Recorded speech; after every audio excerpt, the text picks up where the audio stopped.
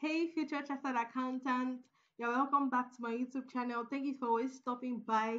If you are new here, kindly hit the subscribe button. And if you are returning, thank you so much for always stopping by. Please share this video to as many groups, people, DMs, everywhere you know, and everyone you know.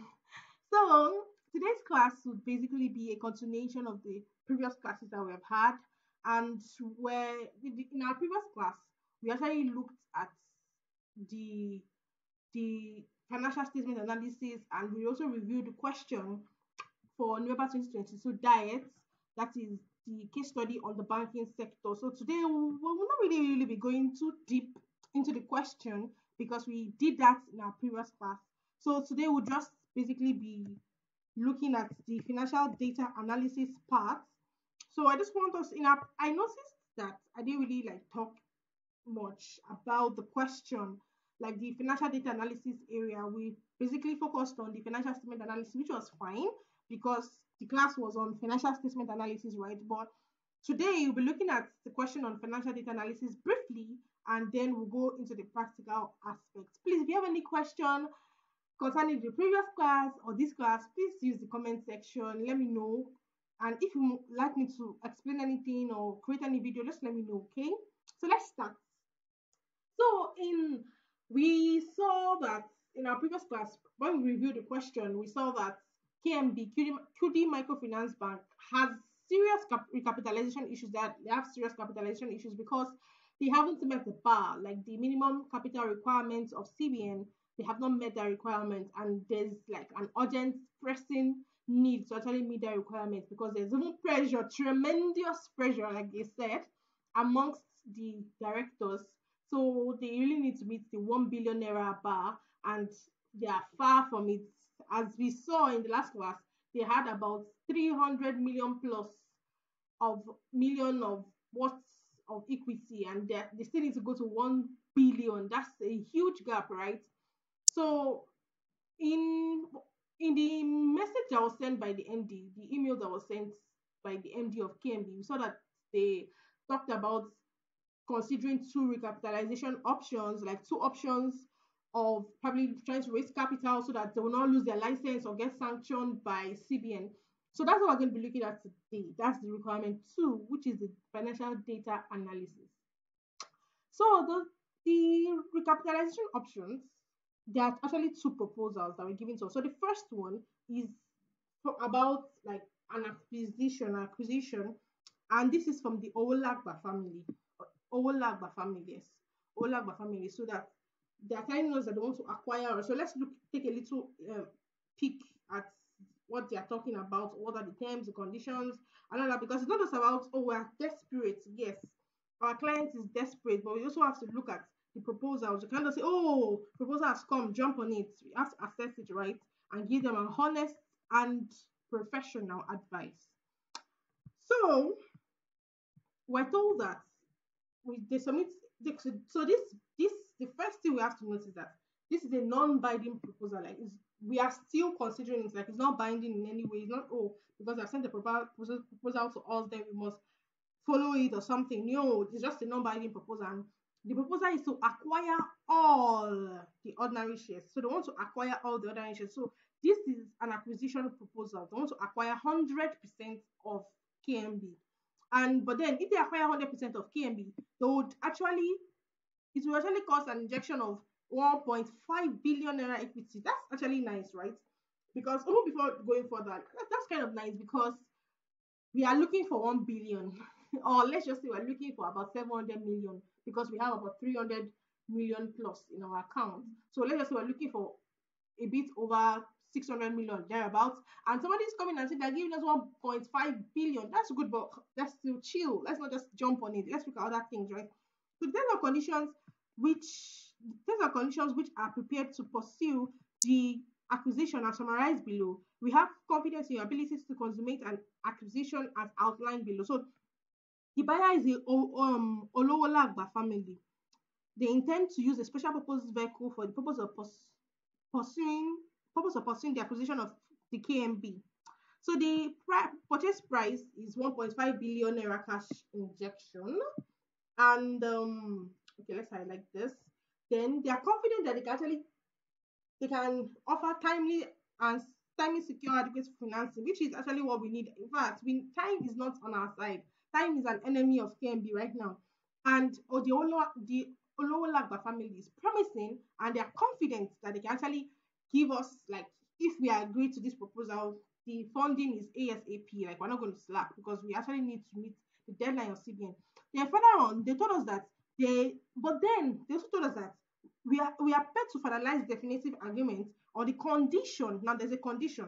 The condition that we obtain a no objection letter from CBN. Now, a no objection letter basically is a letter that is required by the Security and Exchange Commission. Basically, when you for merger or acquisition of banks, now there is sort of like a letter you must submit to that is recommended by the SEC, that's the Security and Exchange Commission, and you will have to get a letter from CBN. So now that is when they want to merge and acquire. So now they're telling us that the agreement must be can only become final or definite if we actually obtain that letter. But then we have not even discussed anything. You're not even telling us, oh, what do we think? Or it's kind of rigid and it's kind of like it's unrealistic, it's unflexible, it's just I don't even know how to explain it because you're not telling us that we should go and collect the letter. We have not had any prior agreement. This is just a proposal, and this is not a binding proposal. So you're telling us that it's until we collect a no objection letter from CBN before you can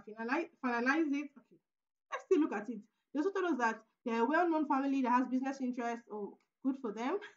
Non-binding commitment. This proposal constitutes only a preliminary indication of our interest and does not constitute a binding commitment with respect to the acquisition of the bank. Such a commitment will result only in an execution of a definite agreement and will be on terms provided in the will be on terms provided in such documentation. So basically, what I'm just trying to say that they will not go further until we get the no objection letter from CBN. Simple. So let's just wrap up and quickly go to the second proposal. The second proposal was from Network Microfinance Bank, Network Microfinance Bank Limited. So let's see what they said. So they said that they have an intent to merge. Okay, so this one is a merger proposal. It's not an acquisition like Olagba family. So they want to merge with us, and based on the preliminary review of our information from the bank, we are putting up a proposal to merge for a merger of the two banks. Our head office, however, is in Ikeja. Wow, that's a big problem. Why? You remember when we talked about? You remember when we reviewed the question, our question review class, that we saw that KMB is a what? Is a state microfinance bank, right? It's a state microfinance bank, and state microfinance bank are only authorized to operate within a particular state. Please, if you have not watched that video on the question review, please make sure you do that because it's like it's arranged. So if you're just watching this one, you might not really be able to catch up.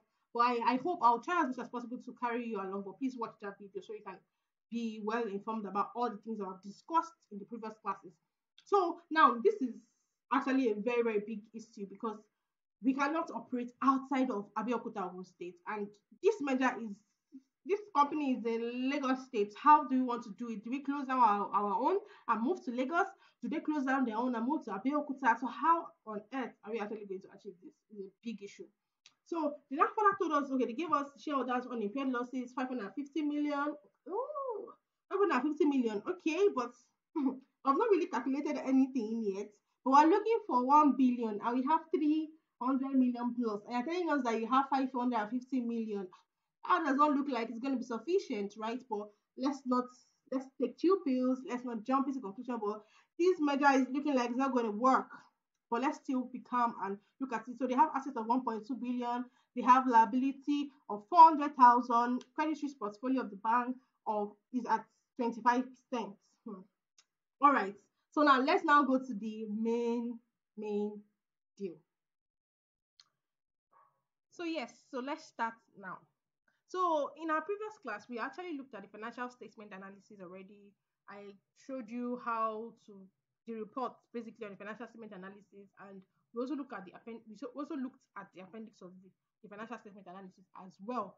And just a little bit, like we looked at the executive summary a little bit, and I said I was going to look at it a bit deeper in this class. So we're going to be doing that as well. So the outline for today's class is just basically the executive summary, the financial data analysis and the appendix on the financial data analysis. So let's start. So before we get to the executive summary, we are summarizing what we have done, right? So let's go to the main work. So let me just get this done. Okay.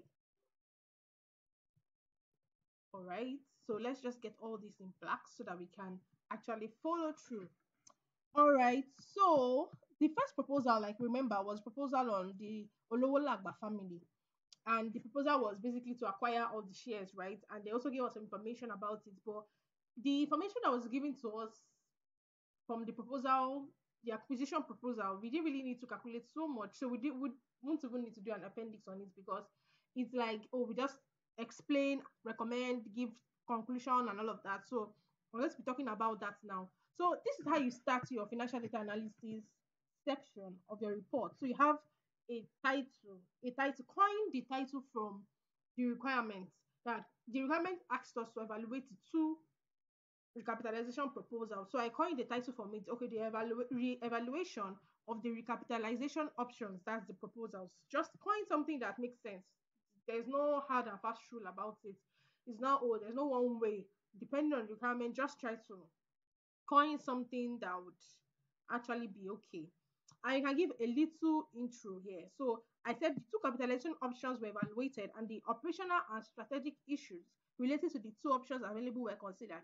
The first option was the proposal to acquire all the ordinary shares of KMB for 1.5 billion by the Olowolagba family. And the second option was the proposal from Networth Microfinance Bank to merge with KMB. So this introduction, I just basically just take it from the requirements. The requirements was what I just used, I just coined something out to get. So it's not something hard or something. So the requirement asks us to carry out, evaluate the proposal and talk about the operational and strategic issues. So that's what I just talked about a little in the introduction. So the proposal one was the acquisition. The proposal one was the acquisition. All right. So the first proposal was, so I'm reading now. The first proposal was from the Olowolagba family to acquire all the ordinary shares of KMB for 1.5 billion naira. The proposal was based on the condition that KMB obtains a no objection letter from the Central Bank of Nigeria. Hence, the proposal to acquire KMB is not definite until the condition is met. So can you see what I'm doing now? I'm basically just giving an overview of the acquisition proposal because you know that the people who are preparing this report for, they're the board of directors, the big guys, right? So they may not really have so much time to actually sit down and look at all the proposals and everything. So some of them may just have time to look at the reports. So the fact that they don't have time to go through the proposal that was sent by Ola on the Olowolagba family or any proposal does not mean that they don't deserve to actually know what the proposal entails. So before you go into, oh, the proposal should not be accepted, the proposal should be accepted, the proposal is viable, is not viable, or whatever, give a little overview of what the proposal or the project is about.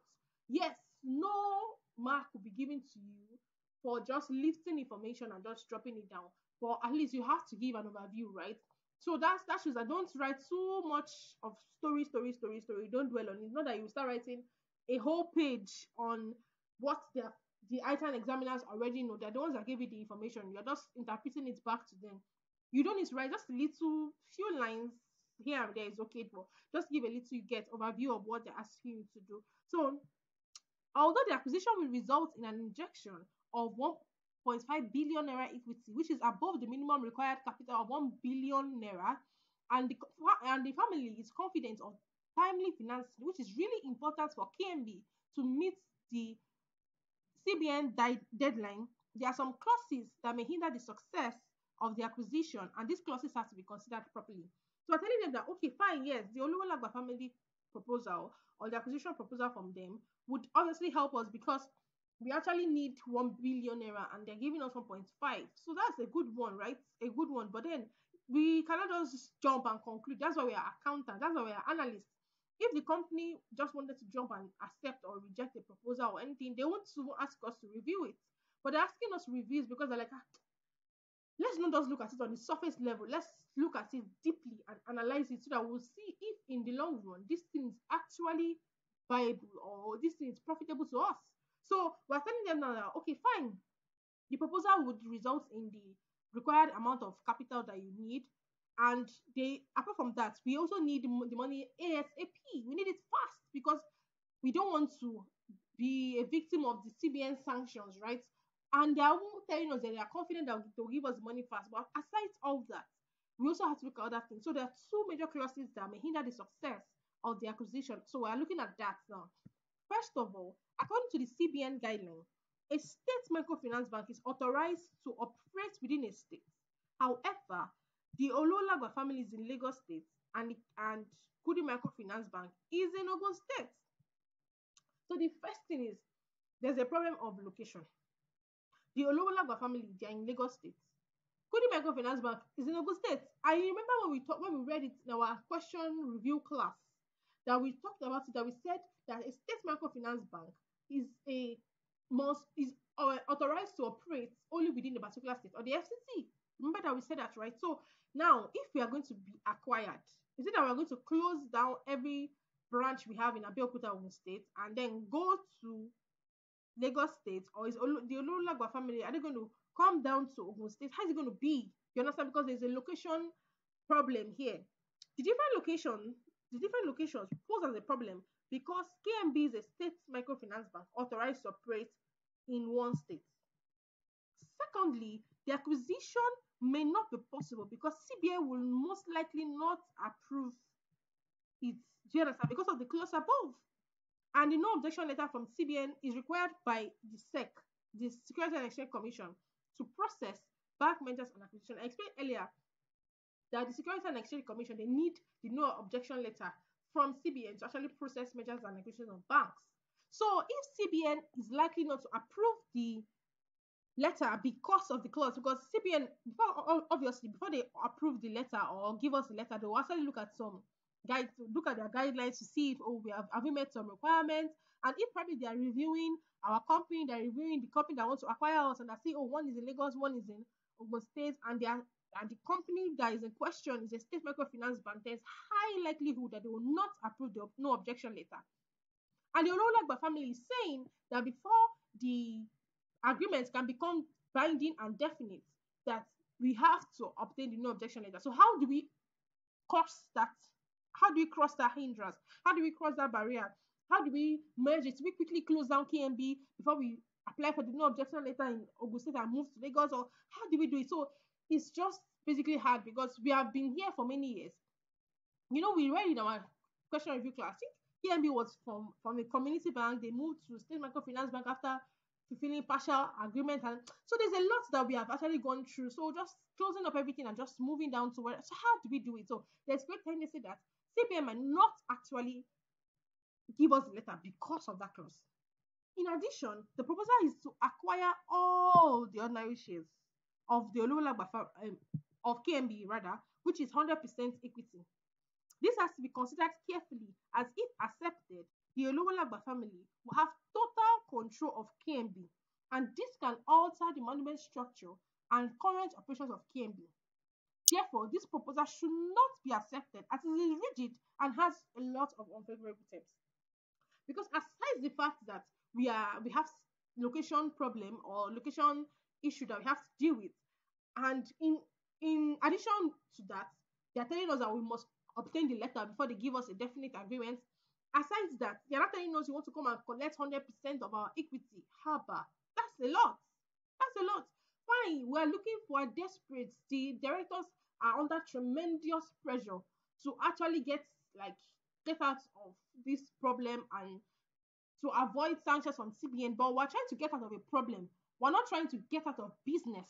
We are coming to acquire 100% of our equity. Obviously, if they acquire 100% of our equity, they will have total say. They can change the management structure, change the business, change everything. So this acquisition has a lot of rigid, unfeasible, rigid and unfeasible clauses that, if we don't consider very well, it will actually give us a lot of issues. So that's why this proposal, they should not accept it, because if they accept it, even if they say okay, they don't mind giving all what they have worked for to the Ololagba family, they don't mind it. But if they don't mind it, how about the management structure? Okay, how about the location? So you understand? So there are a lot of things that, so it's just best not to dabble into that problem. They should not just accept it. They should just be on their own. All right. So the second proposal is from Networth Microfinance Bank to merge with KMB. The networks, okay, now in this case, now we have a little calculation that we can do because now we're looking at a merger here.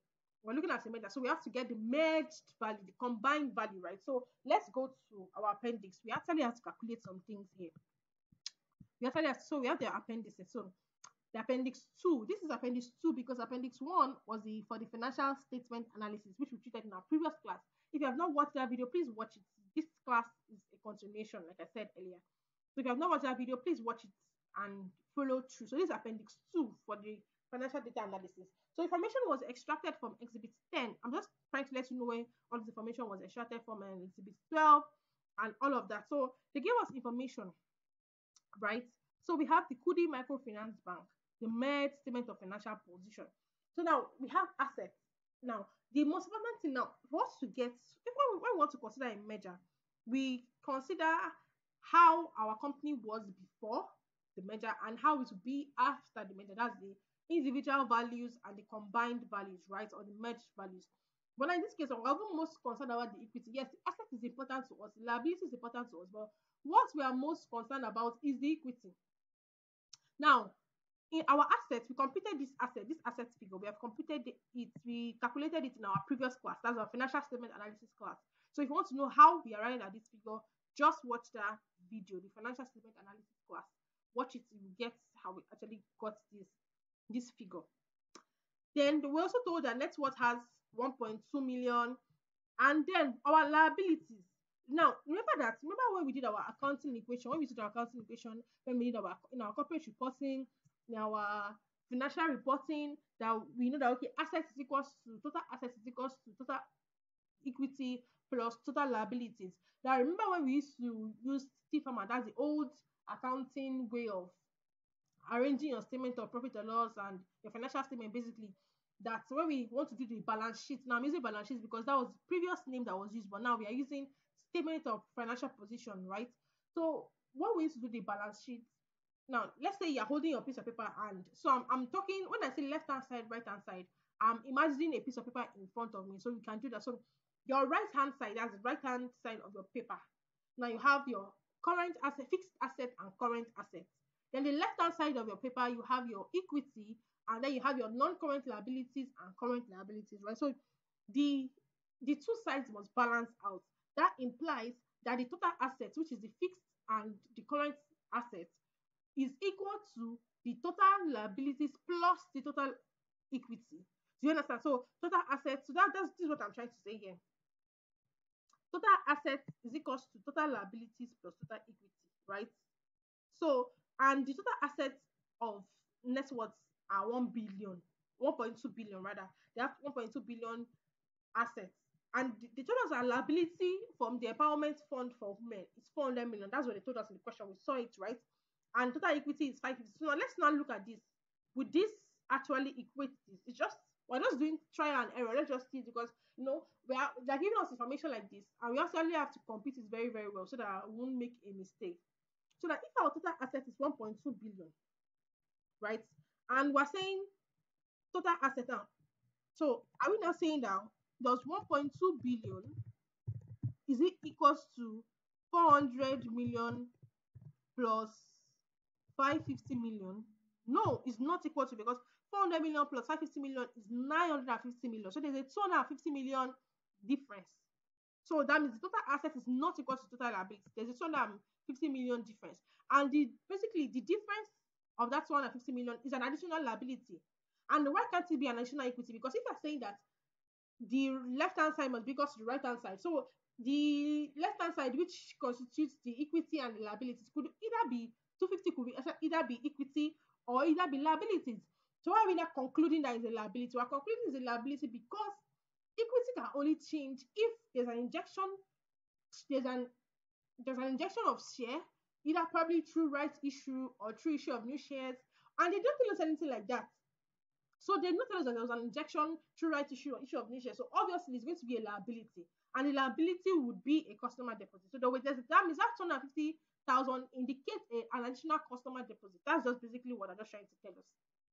Do you understand? So now, if you write that again, so we have the 400 million plus 500 million plus X, and this X is 250 million. So that 250 million is an additional liability, which is a customer deposit, and which we added here. So do you understand? So it will increase the combined customer deposits basically. So just for us to just get the actual figure. If you have any question, just let me know in the comment section. I'll be there to explain any question that you have. All right, so that's how we got. So now our liability now is 400 million, but it's actually not 400 million, it's 650 million. Because now there's an additional liability of 250 million, but then they did not give us expressly. And this shows your ability to discern information and your ability to extract information and use the data available to you. So if you are using 400 million, you are wrong because the liability is actually not 400 million but 650 million. So that's the reason why you actually have to consider this thing very, very well. So that's and the liability from Kudi Microfinance Bank, which you got from the exhibit 10B here, was 1.57 1,575,812. Do you understand? So that's just the liability for this. Then the total liability for net worth 650. Then equity, we calculated this equity in our statement of financial statement of financial sorry, our our financial statement analysis class. Sorry, our financial statement analysis class. We have completed this already. So you can check that class and look at how we actually got this figure. And they told us that the equity of net worth is 550. But then the major thing after all this story, did we actually arrive at the minimum required rate or the minimum required capital? No, because now look at it. So having a total equity, combined equity, merged equity of 773,051. That's 773,051,000, which is not equals to what we need. It's not even like minimum. It said minimum capital. That's 1 billion. That means obviously we're actually aiming for higher. And we've not even gotten, I've not even met the bar. So that shows that this merger is not even going to solve our problem. Because are we going to merge with your bank, get 773 million, try to look for how to merge with another company, or how to be, do you understand? So it's not even going to solve our problem. So let's just even eliminate it. So let's go and interpret it. So the proposal from Network Microfinance Bank to merge with KMB. Okay, the second proposal was from Network Microfinance Bank to merge with KMB.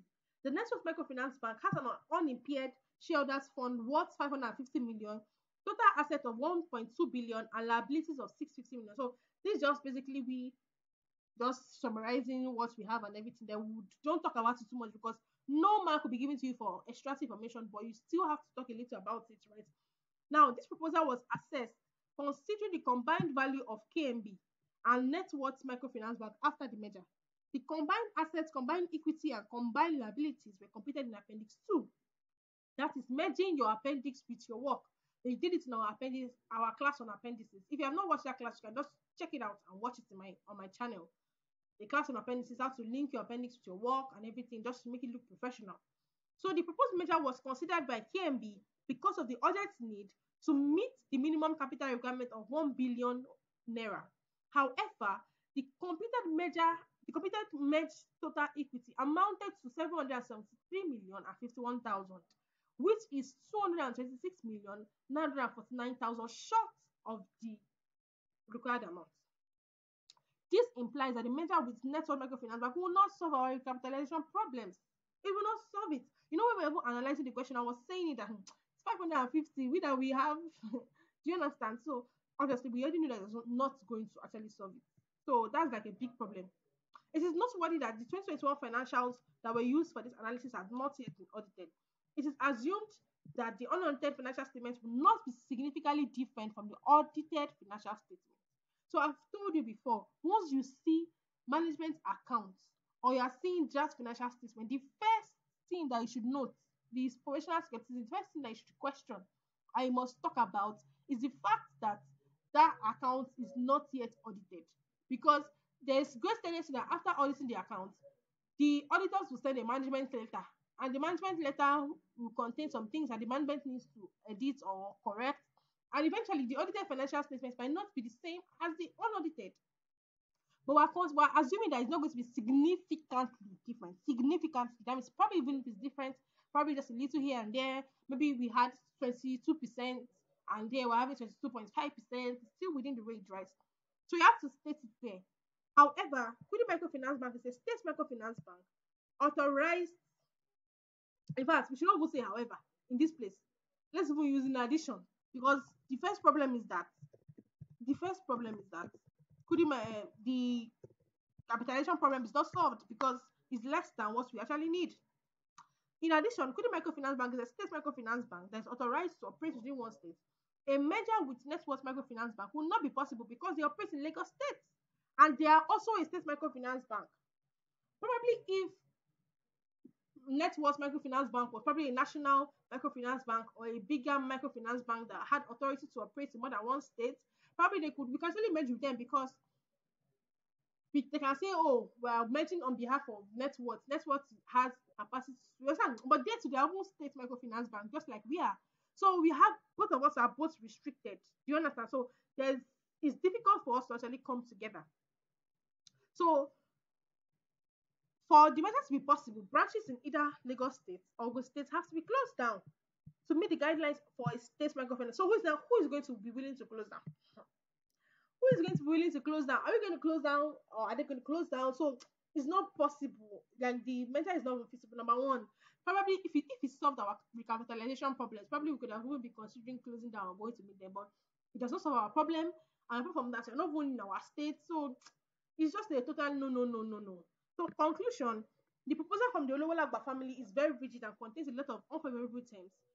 As acquiring 100% of KMB will alter its management structure and operations. The proposal of merging with Networks Microfinance Bank is not viable as it does not solve the recapitalization problems, and the company currently operates in two different states. This is required, which is required according to the guidelines of central bank for a state microfinance. So they need to be within one state that they're operating in different states. So it's a no, no, no, no, no. Do you understand? So the two projects are just no, our proposals. However, with a total equity value of 223 million and 51,000, KMB can downscale to a tier 1 unit microfinance bank whose capital requirement is 200 million. Because why all this problem? We don't even have capacity. Do you understand? We don't have the required minimum capital. We have a deadline. There's tremendous pressure in the organization. The directors, they have tried to put in inject capital. We have tried acquisition, it's not working. We have tried merger, it's not working. Then downscale. Fine, it's not okay. We're aiming for something higher, but downscale, go down to a lower level where the capital requirement is 200 million. At least they have 223 already, so they can actually meet it. Do you understand? So KMB can also raise more capital through rights issue. If the equity raised from rights issue is insufficient, KMB can raise more funds through issue of shares if they know that they don't want to downscale. That's another option. So recommendation, consider downscaling from state microfinance bank to tier 1 microfinance bank. Then they should raise more capital through issue of shares or rights issue. They should adopt cost control measures. You understand? So to reduce loss that is increasing retained deficit. Do you understand? Because now the reason why they are actually having low equity is basically because of the high retained earnings, retained deficit, because they actually injected capital. They said they injected capital, but because of the high retained deficit, it just went down all over again. So they should reject the proposal from the Olowolagba family and they should not merge with Network because it's not viable. It's not viable. So that's, and don't forget to number your pages. You can see that I numbered my page XX because we have done the financial statement analysis class and this is like a continuation. So just like a number, just so that you can just see that okay, page XX is a number. It's not like page XX, so please. It's just like a number, like you get, so that you can know that you're supposed to number it. So let's go through the executive summary a bit. Now, this is executive summary. I've had executive summary class, so you can just watch the video on executive summary class to know how well to prepare your executive summary. But so in this class, so I'm not really going to talk much because I've done all the explanation in the previous class. So you give, just like we said in the previous class, if you have not watched that video, don't worry, that's not a problem. Don't say, I don't know it. Just watch the video, it's fine. Then we coined the beginning, we told them what the purpose of the report and the summarization of the two requirements, the objective of the report was also stated, the assumptions, and then the methodology as well. The assumption, what can be assumption? Once you see draft management accounts and draft financial statements, management accounts, then assumption should one assumption you can raise is that the unaudited and audited financial statements will not be significantly different. Then we summarize the financial statement analysis, we did a summary of that, then a summary of the requirement one, requirement two, rather the first proposal, and then the second proposal as well. Then we have a merged conclusion, a merged conclusion of both the financial statement analysis and the financial data analysis, and a merged recommendation. And your executive summary should not be more than 2 pages. So that's just basically all about your financial data analysis. I hope you enjoyed this video as much as I enjoyed creating it. I hope you enjoyed watching it. Please don't keep this video to yourself. Share with every and everyone, anyone that you know that will benefit from it. Please, if you have not subscribed, please don't forget to subscribe before you leave, and don't forget to give my video a thumbs up, and I will see you in my next class. Can you guess what I'm preparing for you? Even me, I don't even know yet, but I know something will come up, right?